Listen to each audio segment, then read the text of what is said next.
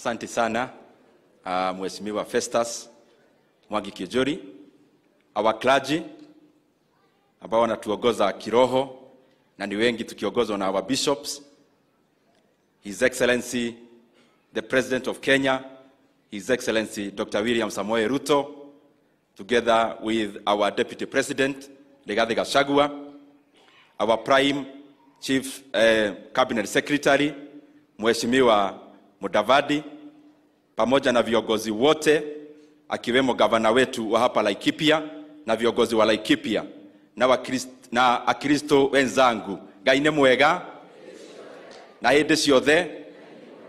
Bwana Yesu asifiwe. Asante sana Mheshimiwa Kijori kwa kunipa this opportunity, na ningetaka kabla ni introduce MPs, najua our moderator Reverend Mohia tunaweza kosa kukuambia kwa sababu sio wote tutaongea, but on behalf of all these leaders, let me tell you that you are sent by God to give us the sermon of today. It was a very timely sermon.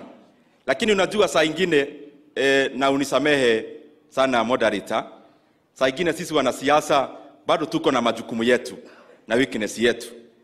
Kwa sababu kuna kitu ulisema wakati, kuna pahali ulisema kama ulidanganya msichana utamuoa, ukasema kitu hapo.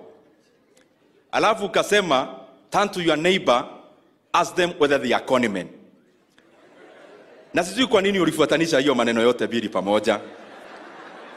Kwa sababu nyuma yangu kwenye nilikuwa nakaa, iko kijana anaitwa Kiborek wa kule Mogotio. Yani kijana. Alafu wamekaa pamoja pia na kijana mwingine anaitwa John Paul Mwirigi. Mwirigi yako hapa, hiyo maneno moderator ni kama ulitema mtu hapo, kwa sababu niliona wanaulizana nikaona kama watapigana gumi. So I don't know who promised who and who did not do. Lakini nikakumbuka Mheshimiwa Kijori alikuwa hapa na ni mundu wa thimo. Ndona ta kumera kwiriro ti kuheo. Leo kumenya uria gwika na ithui moderator. So before I say a thing for 1 minute, ningeuliza all my colleagues tusimame kwenye tuko. I'll introduce you from where you are kindly, kwa sababu rais wetu pia kuna majukumu mengi anaenda kutimiza. Ningetaka nianze pale tuko na Mheshimiwa wa Dagoretti South, my brother KJ Kiari, Mheshimiwa abaye pia ni chairman wa ICT katika bunge yetu ya National Assembly. Thank you very much KJ.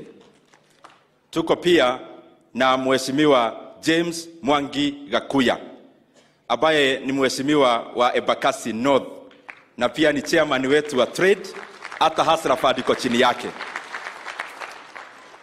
Hapa niko na kijana huyo nimesema the culprit anaitwa Ruben Kiborek Kipngo, na ni Mheshimiwa wa Mogotio kule Baringo. Niko na Mheshimiwa John Paul Mwirigi ambaye ni Mheshimiwa wa Igebe South. Na ndio hiyo maneno nimesema, mtajua vile mtasema hapa. Tuko na Mheshimiwa pia ambaye ni Bishop